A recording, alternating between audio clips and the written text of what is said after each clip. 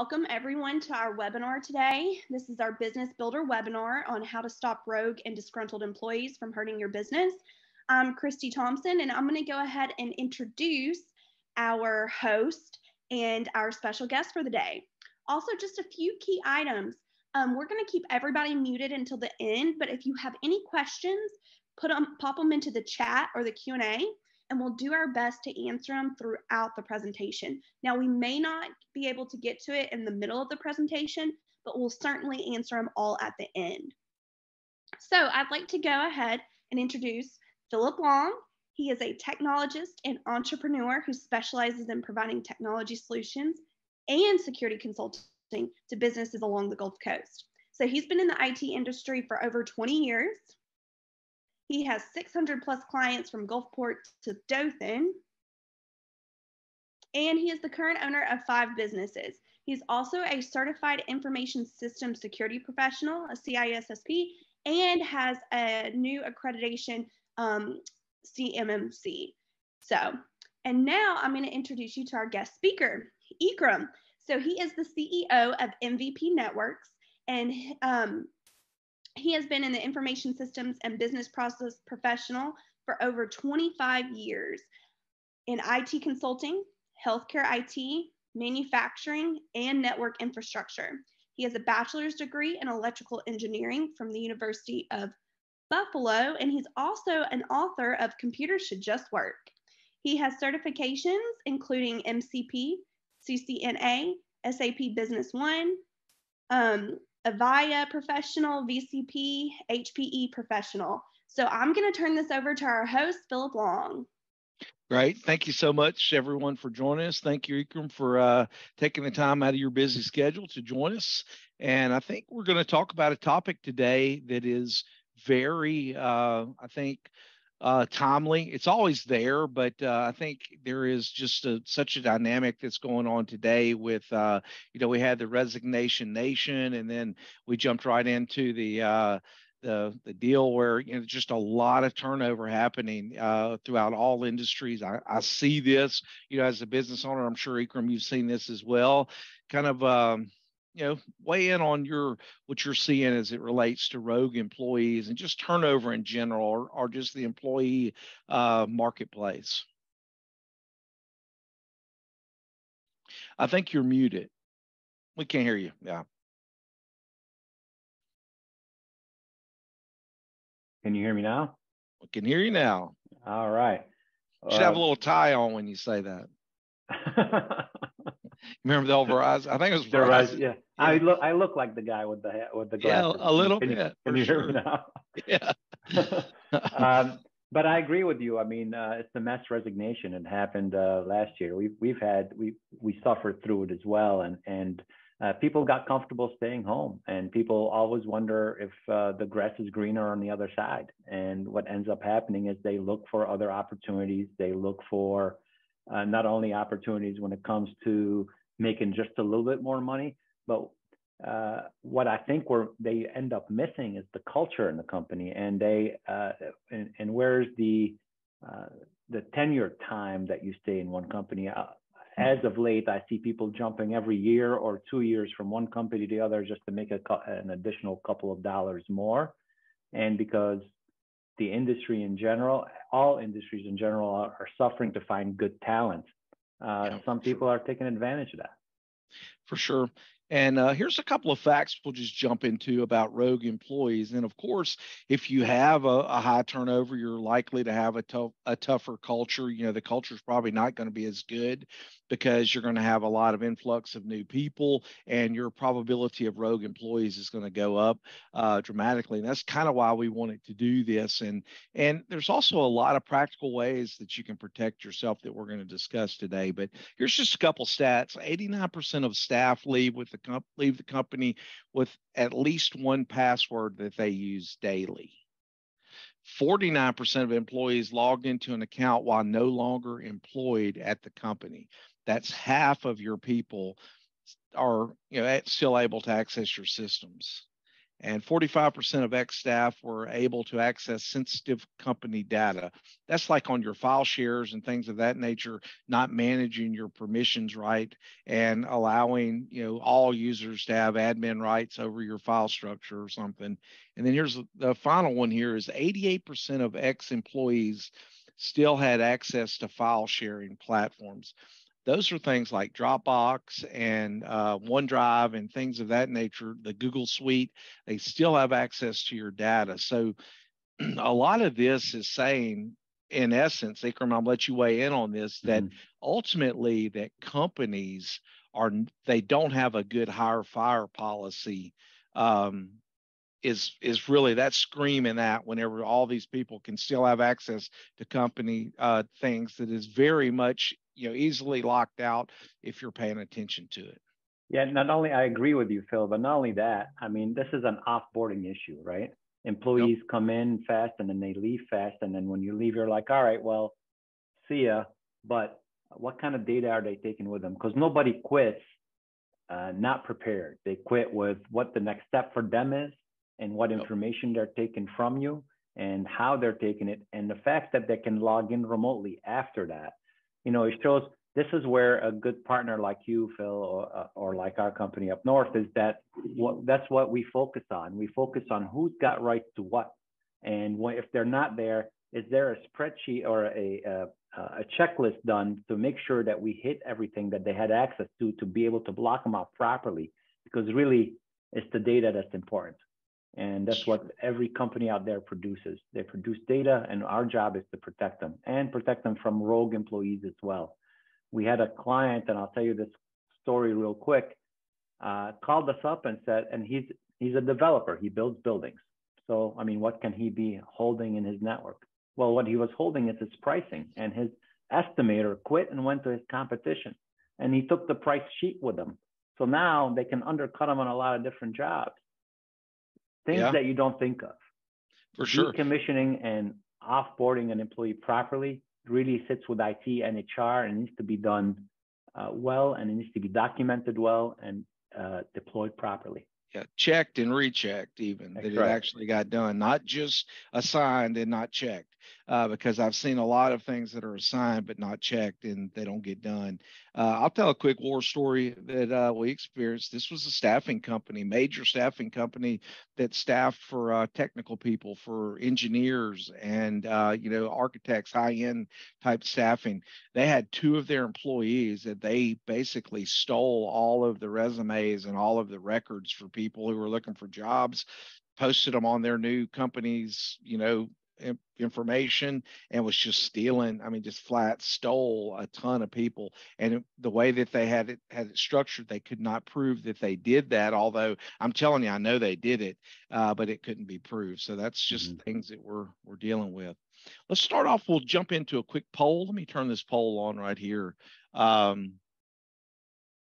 many people here have an effective employee offboarding process?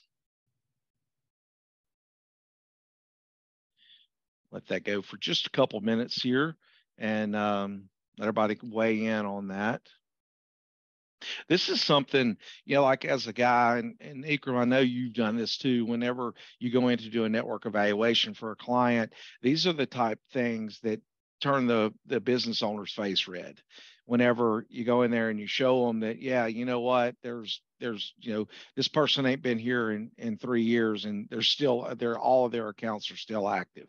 So, all right. Yeah.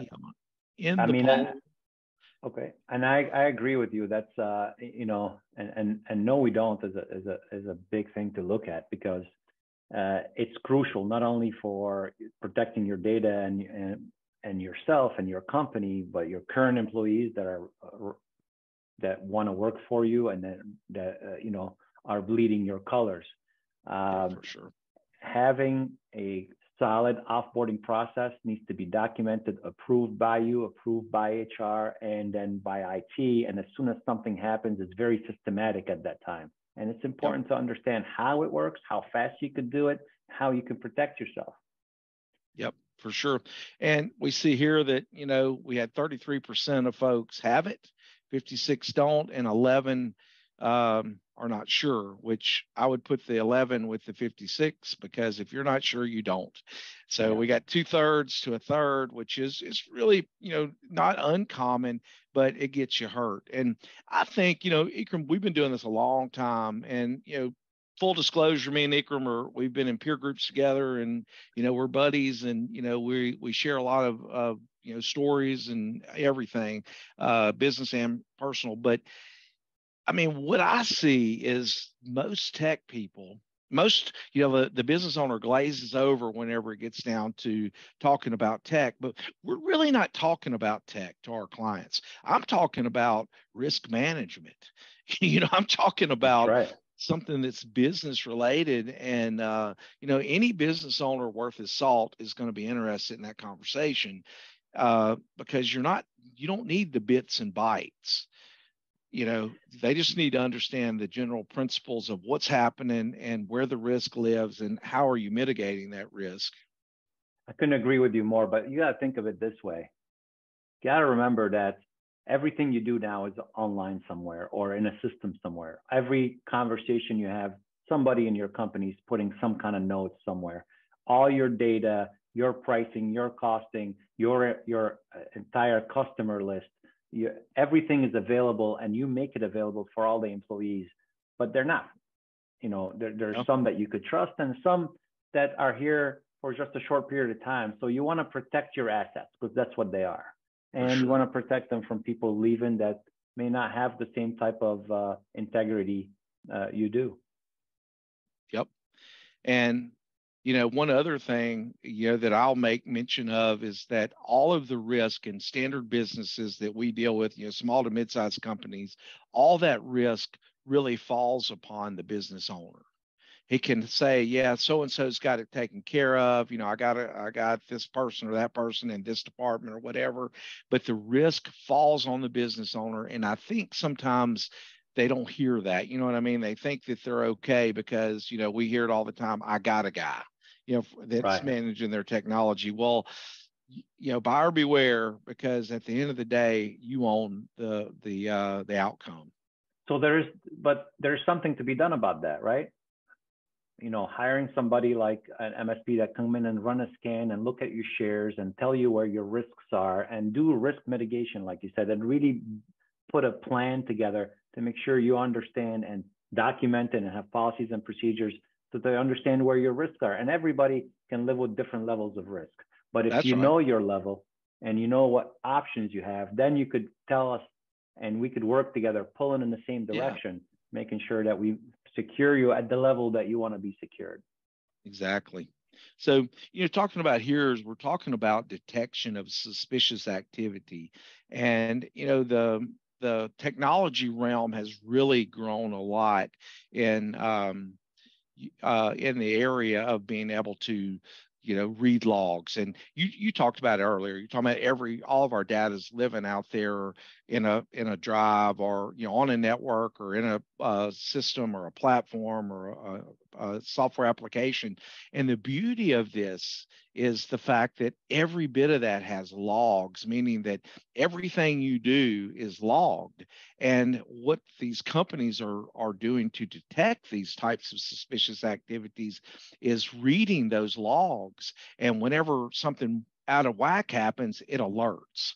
And, so there's been some real advancement in the technology realm at a very cost-effective rate, because most of the logs themselves are benign, meaning they don't have personal identifiable information or it's just an activity against a file name or against that you're looking at. So what have you seen, Ikram, as far as things that, that are, detecting that suspicious activity? You said it well.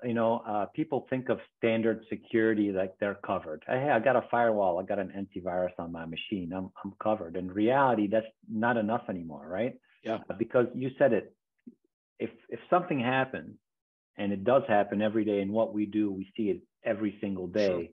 Sure. The first thing we hear is what happened, and how are we going to find out what happened without the log file? That's where we're going to go read to tell you exactly what happened. So having a good log aggregated system like a SIM, having a good MDR like a managed detection and response system built in into your security stack and how you manage what you have, not only would it allow us to know what happened, but it will also allow us to be alerted before it became a bigger issue. That's right. Yes. You know, so we can stop it from happening while it's trying to happen. So it's all about the tools that you use and who's monitoring those tools. That's right. And here's some things that we're looking for in general is just someone that's moving a lot of files. Somebody that is just touching a lot of files is, you know, that may be something that is that's, you know, that could be, you know, malicious. For instance, that particular company, they used a product, and we'll talk about it a little bit later, called Dropbox, a free application, and they simply loaded it on their machine. They uploaded all those documents using Dropbox. Now, of course, they cleared everything whenever they quit, so it couldn't be proven. But these third-party log aggregate systems are I'll use a kind of a technical term, but they're forensically sound, meaning that the logs themselves are backed up somewhere else, third party, so that they cannot be altered by anyone, so that they actually can be submitted as evidence, which is an important part when we're talking about that. But I don't know. Won't you take these, Ikram, and weigh in on sending links without expirations? Yeah. So I mean. When you send something out, especially sending a link, and if you keep it open all the time and the link doesn't expire, well, you never know what's going to happen on the other side. You never know when somebody's mind may change and they're no longer your ally. Somebody wants to be able to come in, and if the link is never going to expire, you don't remember you sent them a link 6 months ago, a year ago, and now they have access to whatever folder you gave them. So expiration limits on what you're sharing, how you're sharing it, even passwords. Like I see people share passwords and they're sharing what the password actually is. There is ways to share passwords without showing the person you're giving the password to what the password is. You share, they copy, they don't see, they see asterisks.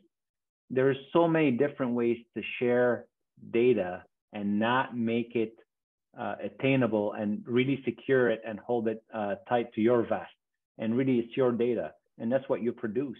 No matter what you do, I don't care if you're development, you're in IT, or you're a doctor, you're a dentist, you're producing data of work you're doing and you're putting it in a system. And that data is what people are trying to steal. Yep, for sure. You know, logging in, you know, from outside, you know, outside of business hours. Yeah, that's another big flag. And we should, you know, another kind of technical term is, you know, using artificial intelligence. And I'll let you explain what that is. It's really, but go ahead, you can take that one. Sure. Okay. So if you think of it this way, most people work 9 to 5, and then some people, let's face it, I feel like I work 24 hours a day, right? And I want to encourage all our employees to work as long as possible and to produce if they have the time, because work balance schedule is important. I mean, life work balance is important. But if you're working remotely and then you logged into the environment remotely and then you're copying a lot of files out of the environment, well, somebody needs to be alerted to that. Somebody needs to know what's happening. And until the alert comes in, it's built, the new software are built on AI, artificial intelligence. So it looks at different attributes of things changing. And I won't say it's smart, but it's smart enough. It's intelligent to be able to tell, hey, that this shouldn't be happening. You know, you shouldn't be copying tens of gigs off the network at 9 o'clock at night. So you shouldn't be copying it at all. So alerting, taking immediate action. AI will take immediate action and stopping it until somebody goes in and approves it. It protects you. Having the right tools protect you. And they came down market, right? The tools were very expensive and only enterprise would use them. Small, medium-sized businesses will benefit from that, since more than 60% of small, medium-sized business are the target of hacks because they're easier target, they're low-hanging fruit. So have the tools and have somebody in a SOC, security operating center, looking at what's happening in real time and protecting you. It's more than just insurance. It's really protecting your assets, like having a security guard on your most important assets, which is your data. Yeah. And then the last one there was just even low productivity, you know, being able to sense that a particular user is not not working. There's software out there that's very affordable, and with the remote workforce, that I don't see it going away. We've got guys in California. I mean, we got people all over the globe, literally, that are working for us, and I don't see that going away right now. I mean, you go through some offices, they're like freaking ghost towns where 2 years ago it was a hustling, bustling office. Yeah. And, low productivity is a big piece. Some people, though, I talk to them and they're like, I don't want to be Big Brother. I'm not that guy, and you're not Big Brother. You're just protecting your own assets. And I said, would you protect your family and your wife and your kids? Of course. Well, if you're going to protect them, they're stealing from you on the other side. Protect that too. Sure. Yeah.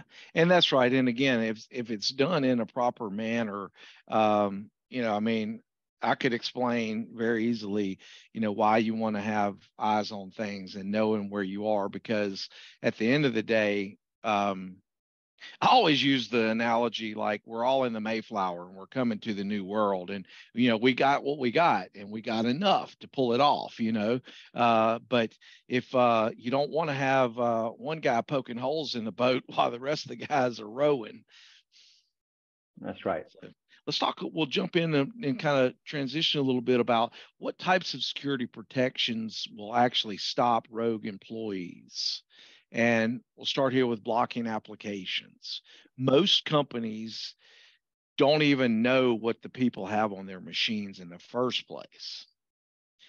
And but there's ability, relatively easy if you're using standard firewalls and softwares that are there that'll actually stop applications from being able to be loaded. One would be Dropbox. Dig into the Dropbox thing because it's so, it's so prevalent. I've seen many bad uses of Dropbox. Besides the fact that they got hacked a million times, that goes without saying. Your data's already out there somewhere. But blocking application is, I see it as the ultimate offense when it comes to security. To basically create a whitelist application list of what can run in the environment. So we don't have to worry about somebody clicking on something they're not supposed to click, and that's not doing it, not maliciously. They're just, browsing, or they got an email and they clicked on something and they're not aware that they downloaded malware that's running in the background and now going to cause havoc later. You'll have ransomware or whatever it may be. Having a whitelist and only allowing those applications to run is a very smart way to do it, and to be able to stop that from happening. That's one way to look at it, and to make sure that you know what's running on your network. But you're right, there is a lot of different application that can be running through a browser that can cause issues. We just want to make sure that the end device is protected and secured. Yep. And others like Facebook, Netflix, and Facebook kind of cuts both ways. I think knowing how much time they're spending on it, some people want to be cool, like, look, if you got to quick this or quick that, you're going to be on there for a minute. It's a way to relieve stress. That can build a good culture. You don't want somebody burning up the whole day on social media. There are some risks on social media as well, but I got a great story about Netflix.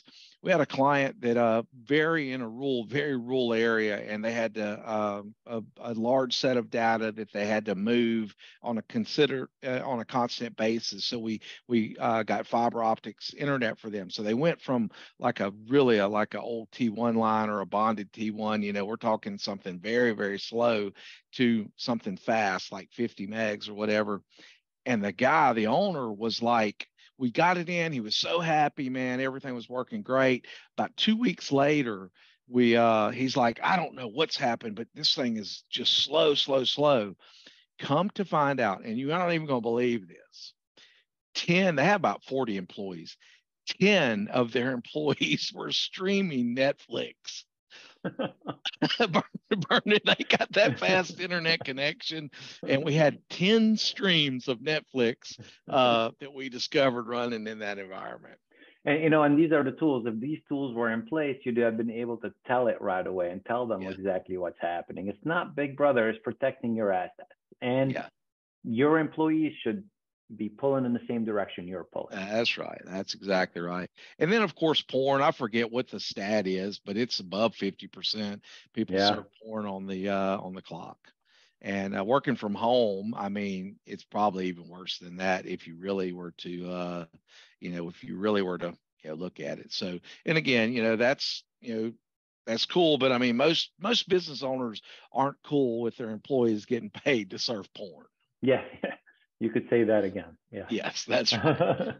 All right, so let's talk about some security protections. What's MFA, multi-factor authentication? So for multi-factor authentication is your authentication is your password, right? So that's single factor, which is you go in, username, password, you enter it and you go in. But after you log in with your password and make sure it's you, well, is it really you or did somebody get your password somewhere else? So it will then give you a code that where you have another device that you've already registered and you have to use the code that changes every 20 seconds to be able to actually get access. And that kind of stops hackers in their spot, is because they're not, even if they have your password they got it from the dark web or they loaded something on your machine because you don't have an application whitelisting solution, but they loaded something that's a keylogger and it's tracking what you're typing, and then they get that information. One of our clients had a keylogger on their machine. The hacker was able to log into their banking and use their password because now they know what it is. And then we were drawing $4,950 a week out of their bank account. Wow. And it's below the $5,000 threshold. So they never got alerted. And it took them 6 months to figure out that was happening. Yes, they had a lot of money in the bank account and they weren't able to tell right away, but 6 months, that's $5,000 a week, give or say. It's a lot of money. So multi-factor authentication is key. If you're going to log in remotely, you're going to log into your bank, you're going to log into your machines, make sure that you add that additional layer of the codes that are going to change every 20 seconds, and it will secure you, make you feel better, and make you sleep better at night, because you know that even if somebody has your password, they can't access your data. And that's a great way from rogue employee standpoint. If everyone's using that, you can clip their multi-factor, like you assign we use Duo, but you can use Google Authenticator, you can use Microsoft Authenticator. There's a lot of them out there. But if you clip that, they could have the username and password, but without that account open, they can't log in. They're just like a bad guy now with their own password. And you need to think about this on all applications, and it's better to do it with an application on your phone than say email, because what if they hacked your email and they're sitting on top of your email and they're able to get those multi-factor, the codes are coming in on email. So it's better to use the application all the time. And I don't know if you've seen this, but this I don't know, I call them lapses. They're a rogue group out in the these are the bad guys basically, and they're called lapses $. They're paying rogue employees. They have a standing order. They'll pay $10,000 for credentials to a network. Yeah. And you got to think about even like multi-factor on VPNs when you're logging in from home. You need to be able to get the code off of your phone to punch in, not just your username and password to the VPN, because if that got compromised, now the bad guys are getting in. We saw that with the Champion pipeline breach. That's how they got in and encrypted the fuel company's pipeline, so that the whole East Coast was had a big shortage. That's probably been about a year ago. So multi-factor is very effective. I'm glad you said Duo. It's a great product. It's the product everybody should have. Yes, you could use others. It's not the only one. But having multi-factor authentication is that extra step that even if your password got hacked, even if somebody found out what it was, nobody can bypass multi-factor. Not yet anyways. Nobody can bypass multi-factor because it changes all the time. And it's linked to a device that has your number on it, and it sees your face, and it's maintained by you. I agree with you, Phil. The multi-factor through email, it's better than not having it, but it's not as good as having a true multi-factor solution that really protects your environment. That's right. And I would insist that I call it one to many. Anytime you have one username and one password, and you can access many records, like whatever business applications everyone's running, you need to have it on that application, because somebody could, and a lot of these are, software as a service, meaning they run in a, web browser basically, and you could log into them from home, or, from the office, or from a bad guy in Russia. So you really want to have those things locked down. And I'm a little surprised occasionally I come across, pretty big companies that have software as a service products, and they do not have multi-factor embedded. Even in today's world, they don't even have the capability of doing it yet, but I see that occasionally. We do too, and we always push for multi-factor. As a matter of fact, if you're working with us, multi-factor is a necessity. It's part of what we do, and we won't let anybody go without it. It protects them and protects us, and it's just a better, smarter way to do security. Yep. And then again, you can clip the rogue employee, or when the employee lets go, that's the first thing you clip, and they can't even get into anything. That's right. Let's talk a little bit about file management, some access and encryption. This is just regular files that your employees might have, do have access to some of them. But we'll kind of work down this list right here about just access in general. How many times you go into a place and you run the scan and to see who's got permissions to the file shares, and everybody in the company's got permissions, and it's the owner's folder where he's got all the payroll, what he's paying everybody, and the HR person where they got the 401k Excel spreadsheet, yada yada yada. How many times you see that? All the time, and it's usually a surprise. What you mean? Sally has access to everybody's HR records? Yes, she does, and you left it wide open. As a matter of fact, the person you just hired as an intern also has access to them, and nobody's really thinking about, they're just mapping a drive and thinking about the security within it. You have to. And encryption next is a big piece, because if it's encrypted and you got somebody from the outside trying to take it, well, even if they copy your files, it won't open outside of your environment. Yep. So having encryption, we had a company where the CFO happened to be the disgruntled one. So he had access to everything. And he copied all his files out, but we had encryption on the network, and he copied everything. I mean, we also had a SIM, so we got all the logs. He copied everything he could possibly get and left, and then called and quit. But then he called me and saying, "Hey, I can't open these files at home." I was like, "You're right, you can't." Yeah. And I'll go, "You bought the security. It worked against you." Yeah, that's awesome. Yeah, he didn't know what he was buying. It's like, "Well, can I bypass this?" I'm like, "No, So you never know what it is, and having encryption to your stack of security tools is key, especially to protect files. Yeah. And like file sharing expirations, again, rogue employee could go in and create a bunch of files, email them file links, like where a lot of times what I'm talking about, where people would use this is if you're emailing something that's really too big to email, and you'll create like an extension, to it, so that the other person will go to a web browser and then download it. And, so that, because it's too big to pass over email.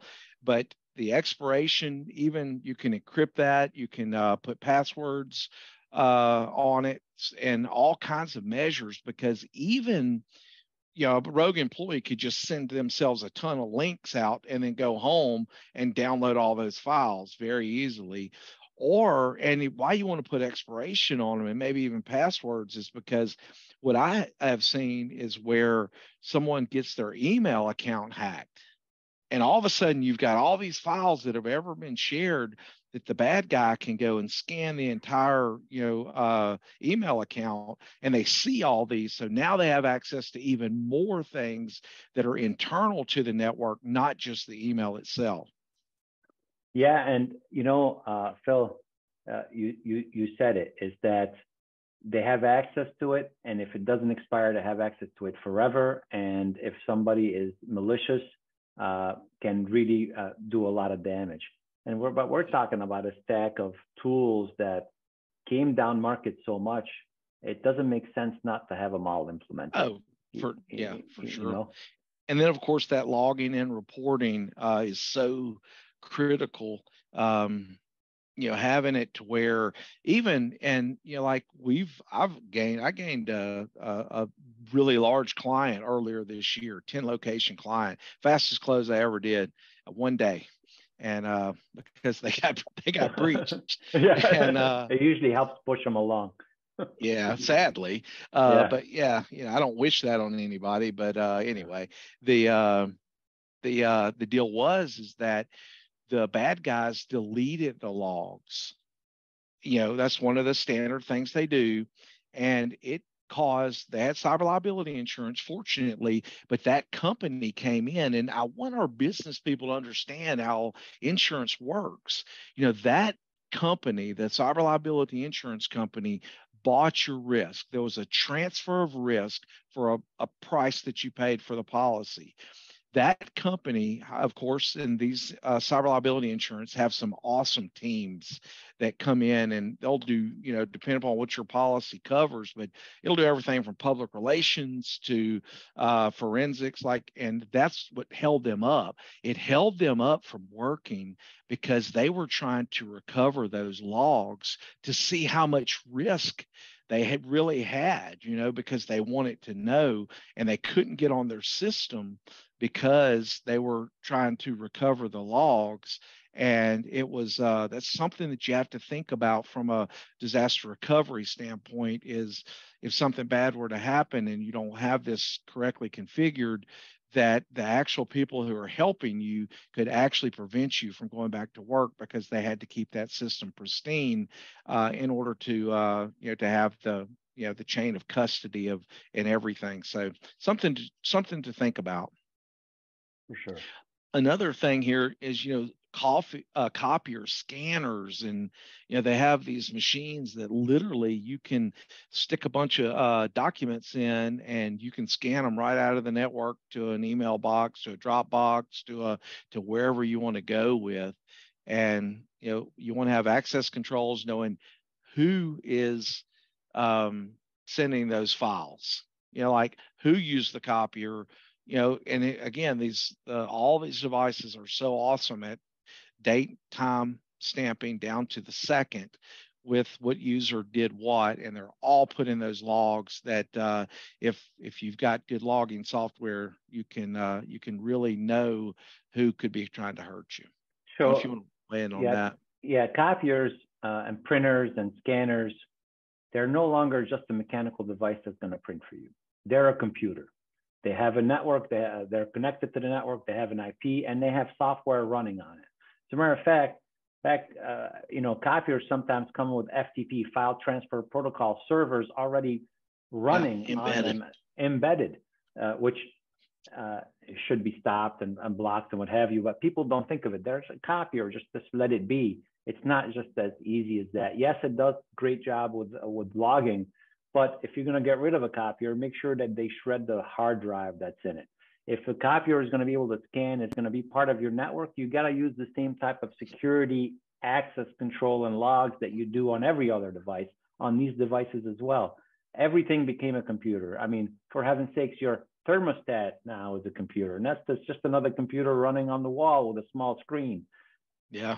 Internet of Things. Everything is connected to your network. That means there's more doors for hackers and malicious employees to use those doors to come in and cause havoc. So when you think of security, and especially when it comes to copiers can hold your entire, they have big hard drives in them. They can hold all your data in them. And the reason why they do it that way is to make it easier, so that you could say, hey, listen, I always print this file. Instead of having to go to my machine and open Word and then print it, I can go to the copier and click print, and the file is on it. Well, if that's going to happen, that can cause risks. Because the files are now accessible. We had a new partner who got hacked because of their copier, and they found data of their healthcare organization for their patients that was on a hard drive that was in a copier that's no longer being used. And somebody bought that copier, found the drive, took the data off of them and called them and said, listen, I have all your data. I'm going to go public unless you pay me off. True story. Think about that. For sure. Yeah. You know? And there's also encryption that'll go on those drives. Now, if you buy the copier, it's like an add-on. It costs more, but I mean, not a lot more, but they'll actually encrypt those drives, self-encrypting drives on those. That's something you want to think about whenever for office equipment. So true. Let's talk about some financial controls as far as internally. This is something that I have been exposed to. I can't remember multiple times. I think of two that came out that come to mind where somebody was basically cutting the checks, somebody was paying the bills, checking the mail. Everything was held in one accounting person. And a lot of small businesses operate that way because they don't have the staff in order to put financial controls in place. And you leave yourself very vulnerable to your accounting person. It's something that, you want to have a separation of duties. Tell me some more stories. I know you've seen it. I've seen it. So I'm going to tell you this. We recommend that for the people that log in remotely and log into your bank account and download your ledger and then does some of your accounting, for them to do that on a machine that is just dedicated for that financial tool. And we say, all right, it doesn't have to be a powerful machine. It could be a used one, formatted, clean, and all you do on it is when you boot it up, you turn it off when you're done. You boot it up, you log into your bank, you download the information, you take it, and then now you're able to consume it internally. You turn off that machine. So that machine has a very low opportunity to be hacked because it's off all the time. You're only using it a few minutes a day. It's impossible for it to be hacked. And if you're able to do that, and then you're able to have financial controls in place, the person that checks the mail and the person that reconciles the invoice, you have to have somebody that holds the other person accountable. You got to think of it that way. If I'm going to do this, somebody else is checking that. If that person is doing this function, well, you can't have the person that buys equipment also receive the equipment, right? Because then where's the checks and balances here?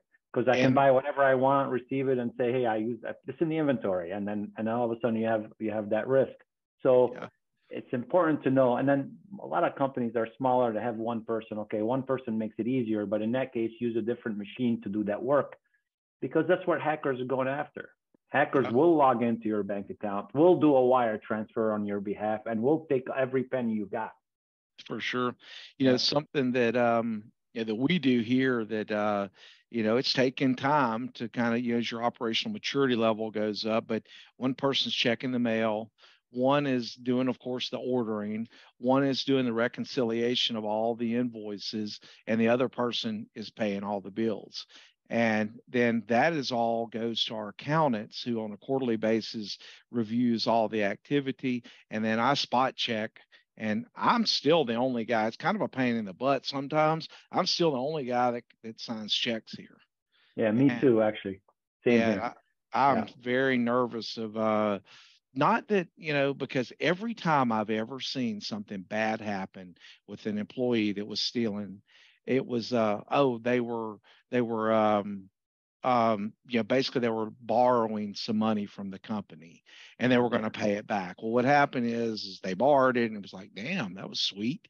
And like a stolen watermelon. Ikram, you wouldn't understand that living in Buffalo, but stolen watermelons are sweeter.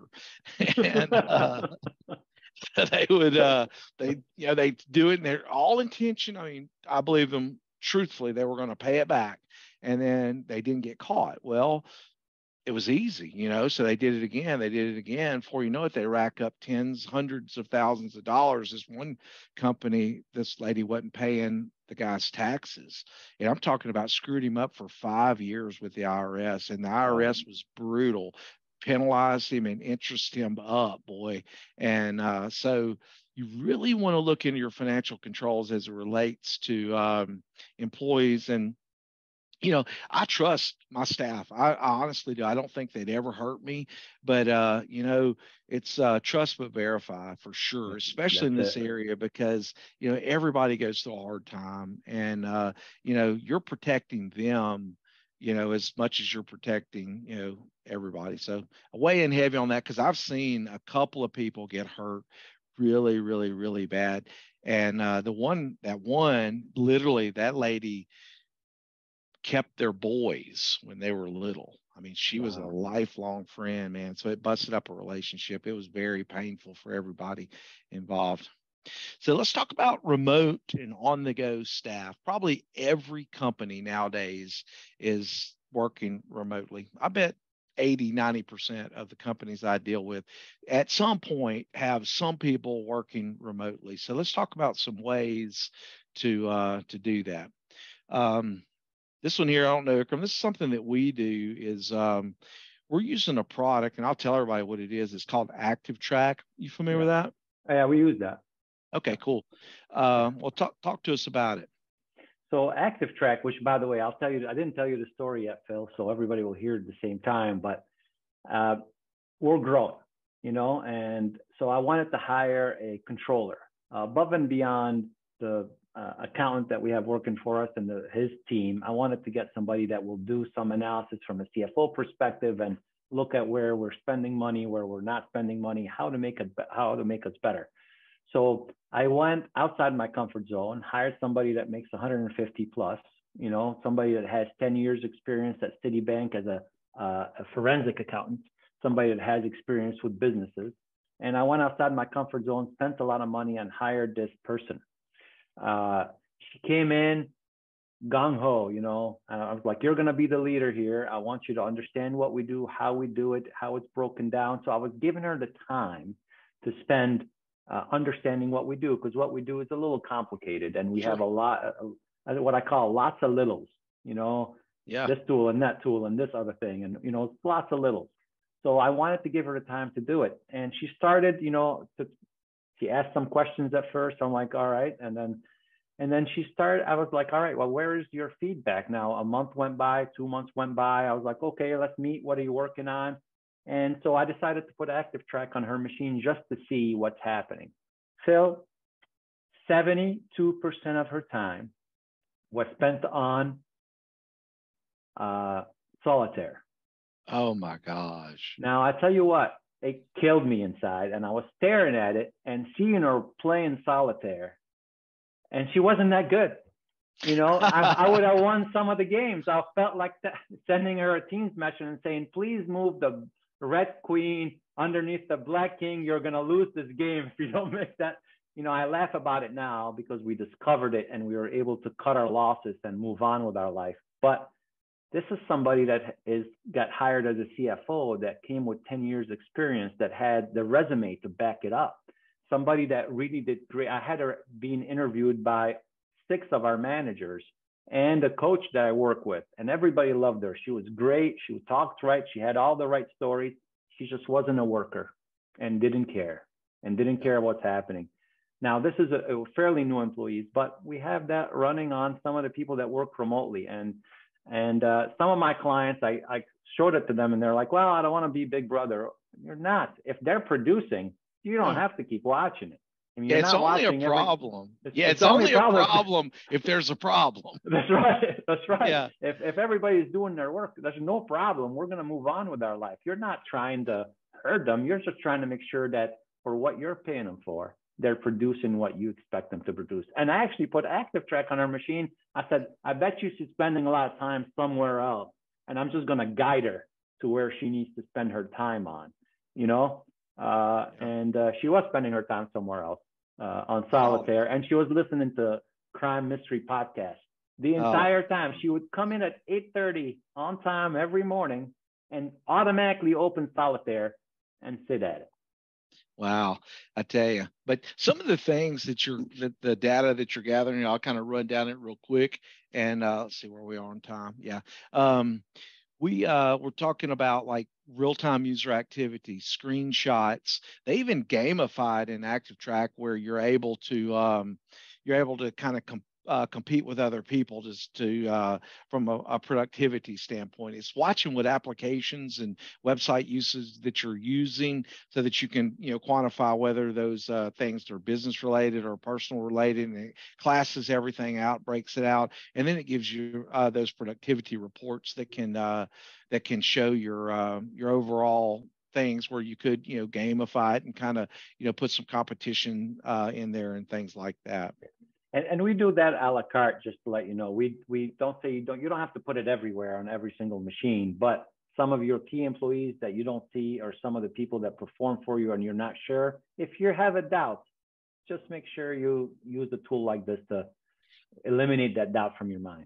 We run it. I'll tell you, one of the main reasons what sold me on it initially was the fact that it is forensic, meaning that it has that chain of custody so that it can't be altered by anybody. And we log into clients' machines. And I want to be, above all reproach in that if we do something on a person's machine, it's getting logged. So if there's ever a question, did somebody log into my machine? Did it happen? When did it happen? What did they do? Blah, blah, blah. I have every bit of that information. And I can't remember by default. It keeps it for like a year and a half or something by default. So even if it happened a few months back, we can go back and put that timeline together. Yeah. Another thing about employees is mobile device management, and a lot of people are using your bring your own device kind of things into this system, where they're bringing their own phone. And the good news is that, especially if you use the Microsoft 365, is that it can actually kind of partition the phone without really the user knowing, so that you can do remote wiping, meaning that if the employee quits you and they wouldn't take your email off their phone or your data off their phone, your OneDrive off their phone, you can hit a button and it doesn't wipe out all their baby pictures and then they'll sue you. It takes off only the business applications. It can do geolocation so that you can see that where people are, as well as encryption on that device, which it's very important that anything that's mobile that has personal identifiable information, you want to make sure that it's encrypted. Because again, I forgot I left my phone the other day somewhere, and of course it didn't take long because you touch your phone all the time. But I left my phone that could have easily been stolen. It was there long enough to be stolen at a restaurant. So what's your thoughts on mobile device management? So I recommend it to everybody that has data or have access to their data through their mobile device. So if they have email, if they have access to bank accounts, whatever it may be, if you have that on your mobile device, you should definitely have it. And I actually call it selective wiping, because then we can select what we're going to wipe, because could be their personal device, and we don't want to make sure. You're right. We don't want to delete their baby pictures, because then you're liable, but we could delete your own data and that's fine. As a matter of fact, one of our clients is a healthcare organization, and they don't allow phones in the environment, but more and more people were bringing them in. So we put mobile device management with geofencing around their building. And as soon as you walk in through the door, now the phone knows that you're in that facility, and the camera icon disappears off the list. They can't take pictures. They can't use the phone. They can only receive, and we allowed that to happen. We can only receive text messages and emails that have to do that. Emails for work, and then text messages is because of personal emergencies or what have you. But the camera icon disappears. They can't take a picture of what you're doing inside. As soon as you walk out, the camera icon reappears. There is a lot of controls to be done around there. And for the sake of time, I'm going to kind of step us up. We're pretty close here to ending time, but I always like to end right on time. What about physical security as it relates to rogue employees? In the IT world, we say physical access is the best access. If you want to hack a server, it'd be a lot easier if you got your hands on it, right? That's right. Yeah. So, but some things like clean desk policy, badge access to filing room, to filing cabinets, so that we've got one too. Yeah. And they're not expensive. Those systems are not expensive. And again, they're forensically logged, so that if somebody comes into my office, we don't even have locks on the doors. I mean, literally, that is the lock on the door. You Correct. scan, Yep. that's how you get in, and it's logged. So badge access, and then again, security cameras. One quick note on security cameras is that you want to make sure who has access to them, because I've seen some places where people went in and deleted the actual records. So that's important to say there. That's right. I mean, you said it there. I mean, there's not much to add, but physical security is where you work. This is where your stuff is, usually where your filing is. So you want to make sure it's protected, cameras on the in and out, and badge security across the board. Yep. So let's jump into this. Like, what do you do if you've got a rogue employee? Let's just talk through some basic highlights on what you want to do. Okay, so you're saying it there, but basically, having a solid backup and disaster recovery solution in place, no matter what happens and what somebody hacked you, the employee became rogue and started deleting your files or started copying your files out, whatever it may be. If they put your network in a jeopardy, you always want to be able to go back and restore whatever they did. So having a solid backup and disaster recovery solution in place that looks at your servers and your data and backs itself up every 10 minutes so that you're no longer 24 hours behind in the backups or what have you. It happens all the time. It's key. And then what happens if? So what happens if something happens, an incident happened? What is your automatic response to that? Who are you going to call first? Then who are they going to call? And what are you going to do after that? Documenting that and working with a solid IT provider will help you create that plan. And an incident response plan is key to having a solid disaster recovery solution in play. I like to call it disaster recovery and business continuity, because the disaster happened, but we still got to work. That's right, for sure. And, like remote wiping of their devices, what we would do here immediately, we would go and disable their multi-factor authentication, because everything that we do is multi-factored. So without that application, we use Duo. Without Duo, really, there's nothing they can do to hurt me. And then we start going through and we take everything else away, and then we look at logs to make sure that there's nothing that we've missed. Exactly. All right. And then let's talk about policies and why they are important just in general. I've been a professional witness a couple of times in some cases, and a policy, and one thing you want to remember about a policy, and this could be like an acceptable use policy on the internet or on a workstation, or a sanction policy where you say, if this happens, this is the repercussions that are going to happen to you. And of course, you get all that. Normally, you would want to get it in when you hire somebody, but you need to have your staff sign those policies because they have acknowledged them, and that alone goes a long way in the overall protection of your company. And I think that we all understand that we can't protect everything. We can't be there. We can't stop every bad thing from happening. But if we have some policies where we've basically transferred the risk of that to the actual employee, where, if they're the ones making the mistake in the event of going rogue and trying to hurt you, that really will help your organization in the big picture of things. Yeah, I mean, I agree with you completely. I mean, think of being certified, NIST certified, or CMMC, which I know you just got your certification. Congratulations. But which is a lot of work. But it's all based around policies and procedures, because IT can only block certain things. And yes, we'll block the door or make sure you're protected there. But what happens if that's where the policy comes in? You got to allow people to have access to certain things because they got to do some work. Well, you have to have the policy about what they can do with the things they have access to, right? Yep. And that's what it's all about. People hire us to create policies and procedures for them, just that, you know, and to go through it. We get hired from a lot of manufacturing facility to be CMMC certified. Well, we have to go through their entire policy set. And we recommend all employees sign it once a year and usually put it in the employee manual. So all your policies are there. They're not signing 100 different documents. They're just signing one that has everything in it. And they said, I read it and I understand why.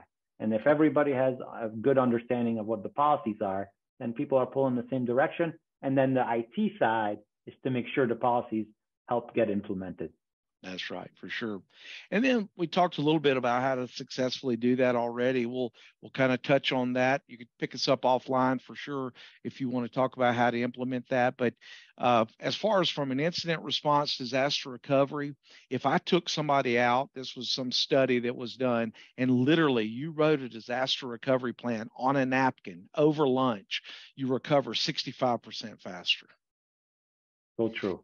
That's how little effort goes a long, long, long way, and we want to remember that. So we got one last poll here. Let me fire this poll up.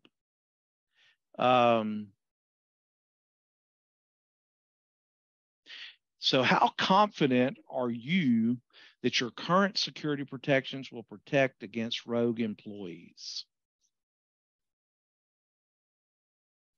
Like if somebody right now wanted to hurt you, how safe do you feel, basically? Are you confident, you're not confident, or you're not sure? Let that go just for a little bit longer because we're really actually at the mark right here, but we'll go just a little longer. We'll cut that off there. That's most everybody. And nobody's confident. So that kind of that lends itself to really the next thing here is that for the folks on the call, we'll give you guys what I've been doing lately is what I call a free second opinion. And whoever you're using, I'm not going to come in there and try to unseat them. I'm going to come and do the right thing. And I'm going to show you some things that I see and as a business owner, and show you how to weigh out some of the risk and from an experienced position, and then take a look at it and let you make those decisions. Because again, I always stress that at the end of the day, the risk lands on the business owner for most every company that I work for or Ikram works for. They're not these big corporate companies where there's where there's some risk on a ownership level. It's usually going to fall all the way, and it includes some things like checking for your email to make sure it's right. Those things. We're going to do some simulated phishing attacks to test your employees. I want to look at your Office 365 because about 75-80% of risks come in on email. Most people do not have their email set up at all as it relates to security or for rogue employees. And there's those logging tools that can alert you. And then, having some documents. Whenever we talk about security, in the IT world, it's really a three-legged stool. You've got your governance or your documents, your policies that you want to have people sign a lot of those. Then you've got your actual physical security that we talked about a little bit. And then you've got your technology security. And all three of those have to kind of gel and work together in order to be effective. And then we want to look at your cyber liability insurance. If you don't have it, when you hang up off this call today, go get you a cyber liability insurance policy. Email me. I'll turn you on to a couple companies because you can't, even a little risk nowadays with the way it all works, a little breach, a little security incident is 10, 20, 30, 50 grand. Like that's a small one. And you're going to spend that just like that. And then of course, looking at the overall disaster recovery plan and, what does that look like for you guys? Well, I got to tell you, Phil, this is a great free option here. I can't believe you're giving it for free because it's a lot of work that you'd be doing. So for sure, whoever's on the call, whoever's going to see this later, jump on this. I'm telling you, as a third opinion, if you will, it's the things to look for and the links to look at right away to make you sleep better at night, and giving it away for free. It's a lot of hours that Phil and his team will have to spend looking at all this stuff, and it's worth the time and make yourself understand where you stand. So it's a great offer, by the way. Well done. For sure. And then, of course, we want to say thank you, Christy. I don't know if there's any questions or anything. I know we're out of time. I went over. I apologize to everybody. But we had 2 questions come in, but y'all seem to kind of answer them. One being, what about people taking pictures or recordings with their cell phones? And I think y'all handled that with the geo fencing. And then the other was, how do you prevent management from taking files when they have to have access to everything? Yeah, you just have to log what they're taking. You have to know what they're taking, and there's tools out there that'll tell you. And you know, they and also some of them will alert you whenever they're taking a large amount of them that would be out of normal. It's like that artificial intelligence. It looks at things and it sees what they normally do on a normal basis, and when things get out of whack, it throws an alert to say, hey, this is suspicious or non-regular or non-normal type activities. And encryption. You could add encryption to certain files so they can only open them on machines that are managed by the company. So they can't open them at home. They can't open them somewhere else. Even if they send them out, they won't be able to open them at home. That's right. Yeah. So Phil, this was great. Thank you for including me. I buddy. appreciate you, man. Good to see you as always. For sure. Thank Ikram, and thank everyone. Thank you, Christy, for putting this together. I know there'll be a recording if you'd like it. You know, we can get it out to you. We're here always to help. There's our website. There's a phone number to call. And there's, if you have questions about this, you can always email security at AskBIS. We're here to make the world a safer place. Yes, right. Amen to that. All right, guys. Have a good day, everybody. Thank you. Yep. Thank you very much. All right. Bye-bye. See you guys soon.